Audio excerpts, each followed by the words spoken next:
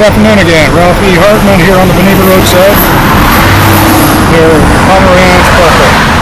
You know, as I said before, there is an ongoing matter, a lot of ongoing matters actually, and I was just interrupted again by another man who uses traffic broadcasting who he acted concerned again, saying, "There's those Marines, Ralph." And, excuse me, I just waved the bus pass. You know, I want to say this right now, try to make this as clear as possible. I know that there's been previous messages about the matter.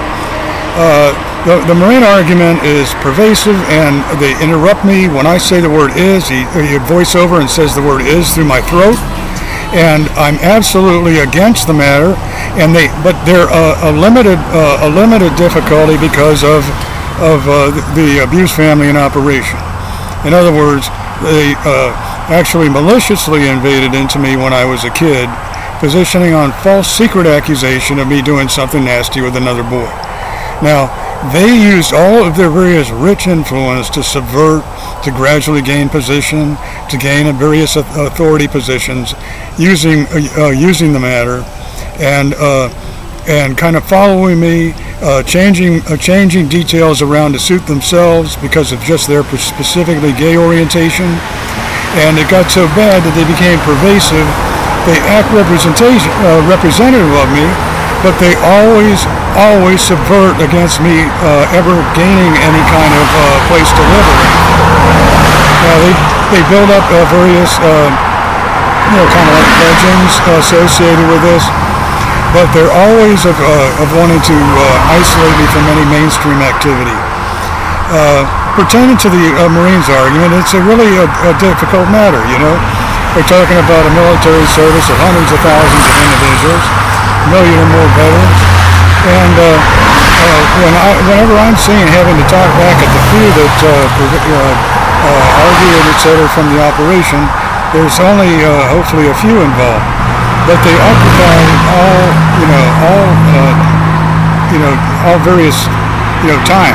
They use up a lot of time, and they cause arguing and all kinds of difficulties because of concealing themselves in the traffic broadcasting and transferring into residences, getting into air conditioning systems, transferring from traffic, broadcasting from traffic through open doors, getting loud in the sounds of airliners.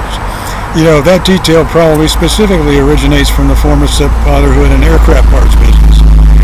It's been an ongoing matter for many years.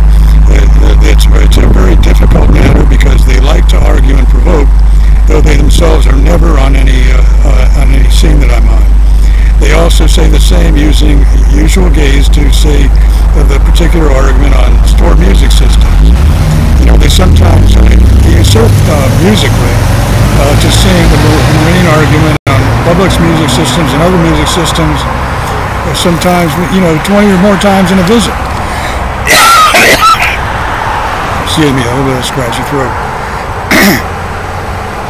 Some of their arguments are really mean, and personally I've never done anything violent to anyone. I was a good technician when I was in the Navy, but I was never trained pertaining to infantry combat. But those that disrupt wanting to usurp all time by, getting into trouble, interrupting and saying there's Marines or there's Marine, or whatever, is that they're liars. And they're from a push and shove kind of a hidden family that is used to always getting their way, used to always usurping, using to arguing at me technically, even in the formulation of words as I speak. So it is a matter of experiencing a very pervasive kind of interference. I'm telling you the truth, that while all of these reports that require a lot of detail, a lot of various detail, a lot of various subjects, a lot of various actions, are subverted by some who just simply repeat the word Marines about anything. Any subject that might include a lot of detail that is necessary to the people is simply set aside by saying the word Marines. To say it again, to pinch your nose in a way and say it again, to argue it in at your throat, and then say things like, what your father once did, or what your father said that you were supposed to do, or what you did one time, and all those kind of arguments. Doesn't have anything to do with academics, doesn't have anything to do with any legitimate religion, doesn't have anything to do with any legitimacy of any military service. It's simply a bunch of stupid harassment. Now, I don't insult people about their various, thinking abilities or whatever. I'm always respectful of everyone. But the interference that I experience is deliberately counterproductive, deliberately disruptive, always wanting to cause provocations, for example. Like if I'm waiting on a bus stop, I greet somebody else who arrives to the bus stop nicely. The others from traffic sound start interrupting to say, "There's the Marines." They're like, "Don't touch it. Don't get near them. There's the Marines." And barely wanted to, interrupt that somebody else is speaking. If there's a nice lady that I'm just being nice to, it's really a difficult matter. It's probably a police matter, but the offenders are never on the scene. They always disrupt from traffic broadcasting, sometimes from car radios, but they do cause very identifiable difficulties. One of the overt participants happens to be the former stepfather. It's been more than a year since I delivered a very carefully worded and detailed written type complaint to the Sheriff's Department over on Cattle Ridge. It was multiple pages, but not too many, citing the complaint against William B. Love and various associates of his.